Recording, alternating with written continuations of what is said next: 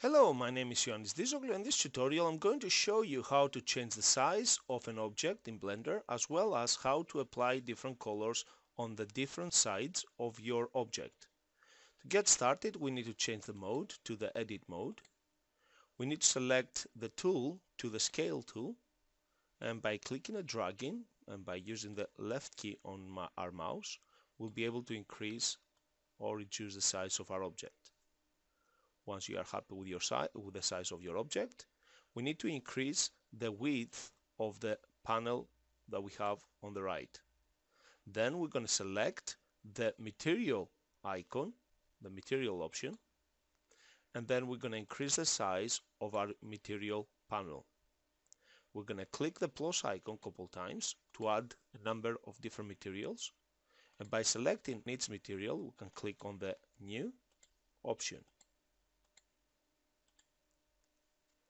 My first material, I'm going to change the color. Let's scroll down a little bit. I'm going to change the color to yellow. Let's reduce the size slightly. I'm going to select the second material and I'm going to change the color to red. The third material, I'll change the color to blue. And the fourth material, I'm going to change the color to green.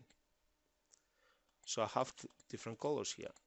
Every time you select in the color and you click assign, your shape will change color. Now, what if I would like to have different colors on different sides of my shape? How do I do that? Okay, the first thing we need to do is make sure you select face select option. Then we need to hold the Alt key down. We'll be able to rotate on our object.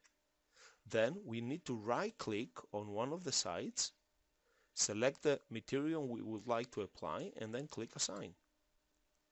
By holding the Alt key down and by clicking and dragging, I can rotate again around my object. If I right click on this side, by holding the Shift key down, I'm going to right click here. I'm going to hold the Alt key down to rotate, and I'm going to hold the Shift key down again and right click for one more time. Then I'm going to select the different color, different material, and click assign. Now, if I hold the Alt key down and go around, I will be able to see that I applied, by holding the Shift key down, I selected all these three sides and I applied the same material. If I right click here, I can actually change the color. And if I hold the Alt key down, I can actually change the bottom part of my object to something else as well. By holding the Alt key down, I can rotate and see all the colors I have applied on my object.